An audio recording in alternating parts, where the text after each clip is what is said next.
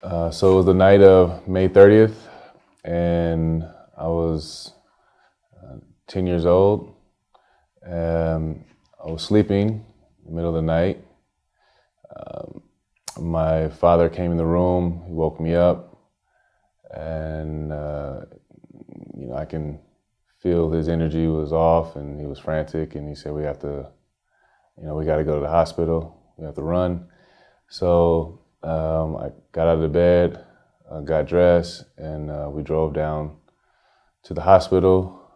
I just know that hearing him in the car, he was telling me that my brother was shot.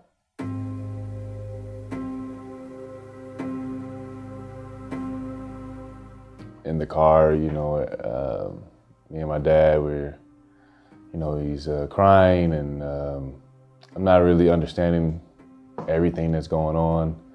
So we get to the hospital, and my mother's there, all my other brothers, and my other family people were there, and we're just we're just sitting in the lobby, and the doctor's telling us he was shot in the heart, and they're doing surgery, and then it was from there. I don't remember, it was a blank in between, but from sitting in the lobby, I was up near the room where he was at. And I just remember my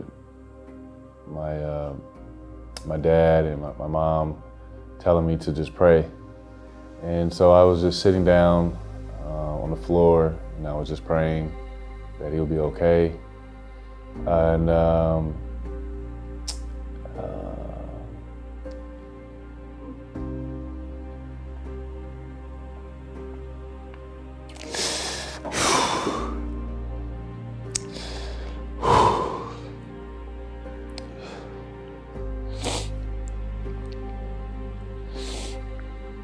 he didn't.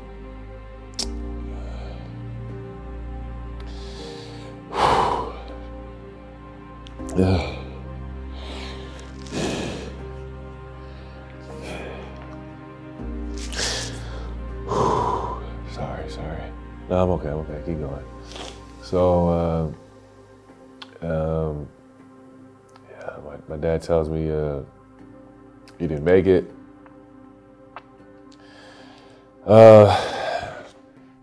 There was a decision to be made that the doctors told him that he didn't have enough oxygen to his brain, and so that he was brain dead at this time. And so they told him, my mom and dad, they had to make a decision, because he would, if they were to keep him how he is, he just would be brain dead, and he would be a vegetable, and he wouldn't be who he was, and he wouldn't, and it wasn't him, and so that they made the decision he was on life support, and they made a decision to pull the plug and let him go. And they went in the room. I never went in the room. I just stayed and sat down. And it was from there, I don't know what happened. I just remember we were at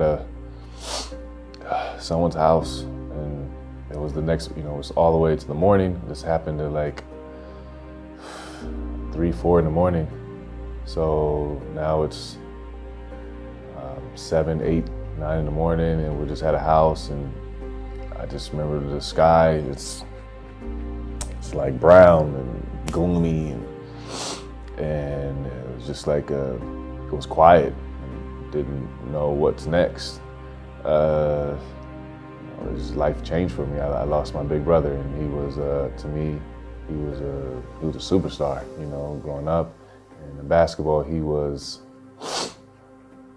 All-American, and he was this great high school player, and he was in college, and He was just so good, and I went to all his games as a kid. Every high school game I went to, watched them, and you know, it was just tough, you know, losing your big brother at that time.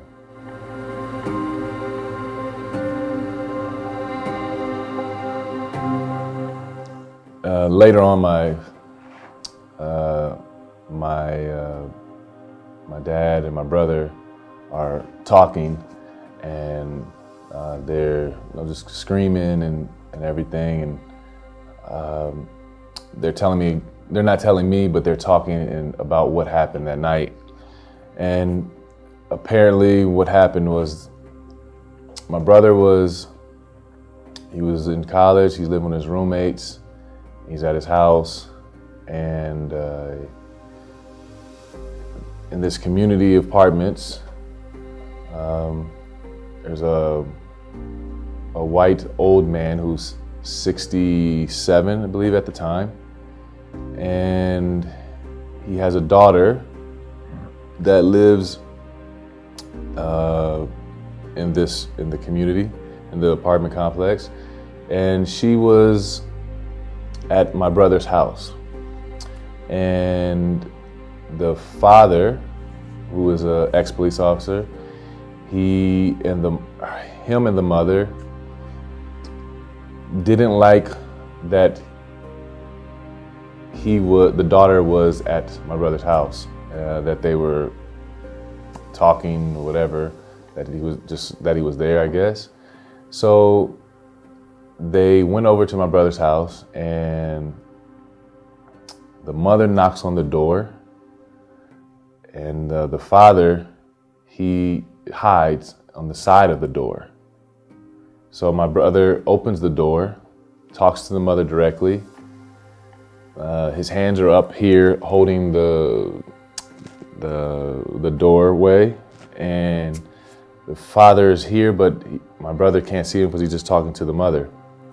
So as they're talking, whatever, I don't know about what, the father comes out from the side, and he just shoots my brother right in the heart. And he's an ex-police officer, so he knows where to shoot a person. He knows what he's doing with the gun. And from there, I don't know. I don't know where he went, but they eventually caught him. He was arrested, and then we had to go through the trial and things like that. But from my understanding of what I see is that the white guy didn't like his daughter messing with a black guy. He shot him for that reason. So we went to court, went to trial, and in the court system in America, if a person has intent of going to shoot another person, which is attempted murder, and in this situation, he brought a gun, so he knew where he was going, he knew what he was going to do with the gun. So this would be considered first-degree murder because he had the intent before, and he planned it, that he was going to shoot my brother. Because he was a police officer, ex-police officer, retired, of course they're not going to give him that. So he didn't get first or second degree. He got manslaughter. Manslaughter is a much lesser crime. So he got 16 years. And of course he's going to be when he goes to prison, he's going to be protected and such because he's a police officer and things like that. And we were definitely upset about it because we felt he deserved to be, have life, for this heinous crime that he did. But that's America, it doesn't work like that. And so, and that's what we had to live with. We had to live with the fact that today, it's past his time of 16, 17 years that he was a free man. He was able to get out of jail and continue his life and walk around free. And my brother doesn't. So, but that's the system, and that's how it works. America is this. It's a strange place. It's a great place for opportunity. There's a lot of words being said and stuff, but it's not all great. And so we've seen situations of what we're seeing now with the police brutality and killings and things like that. We've seen this in the 60s and 70s and 50s, like since Martin Luther King and before. There's been many of these incidents. So as things have changed a little bit, but things have stayed the same. And watching the things that are going on, it's every year it seems like it's another issue. This last issue, I know that with Джордж Флόиντ's situation, when there was a lot of protests going on, it was in a lot of different states and a lot of different cities all around the country and all around the world. So it got a lot of attention. And I know, like, when these things happen, my family, they go out and protest as well, because it's the same situation of a police officer killing a black person, unjustified, no weapons, no, an innocent person. So I know when these things happen, my family goes out, they write their posters, and now I have my nieces and nephews, and they're growing up, so they're all involved with my mom, my dad, and so they all go out, and they did this last year, and they protest with everybody as well. So it's always a touchy feeling topic and situation, because you see it all the time, but when it actually happens to you personally, you actually can feel a lot more for the family, what they're going through, and you've been through that moment.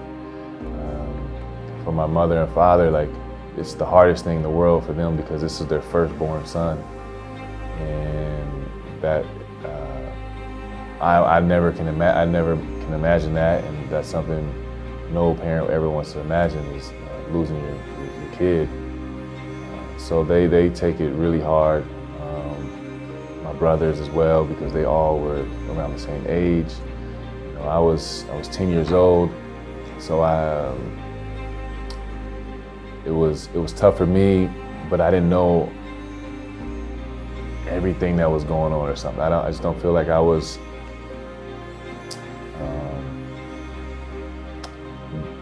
I don't want to say, I don't know if I was developed enough to really understand the situation and what's going on with racism and a cop and these things. I learned these things later on in life.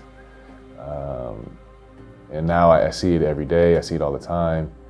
And I can go back and see the situation, what happened with my brother, and I can see it's like things just haven't changed much.